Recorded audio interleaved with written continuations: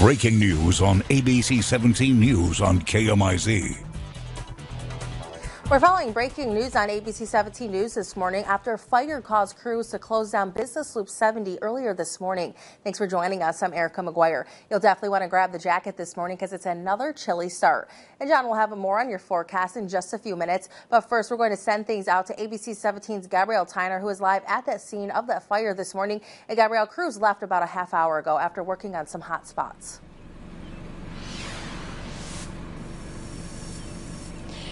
Erica, yes, exactly like you said, crews were out here just looking for so many hot spots or smoldering that was left over from this fire. I'm going to step out of the way just so you can see a bit of the damage that was done to the Little Dixie construction trailer. Now, just before I just came on air to talk to you guys, I did kind of a little bit of a wide walk around, not trying to get too close to it, and it really appears the fire was contained in the trailer. It didn't spread to any of the other construction equipment. The porta potty did get a little bit of the brunt of it, but nothing too bad. But you can see there is lots of damage. I was talking to the fire department spokesperson before, and she had told me that this was totally engulfed when they had got here. So around 2:15 this morning, Columbia Fire Department responded to a structure fire here on the Business Loop. Units arrived to the scene 4 minutes later and were able to quickly extinguish the flames coming out of the Little Dixie construction trailer. The fire was under control within less than an hour. One firefighter was taken to the hospital with injuries.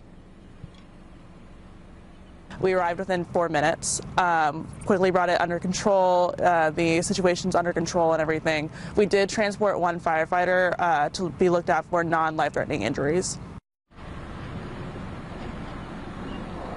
Now, we currently do not have the name of that firefighter that was taken for injuries, but are working to learn more.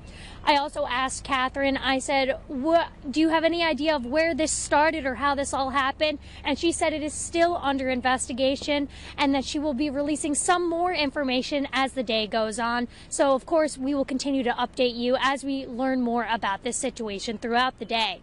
Reporting live in Columbia, Gabrielle Tyner, ABC 17 News. All right, thank you, Gabrielle. And we'll check back in with her in our next half hour.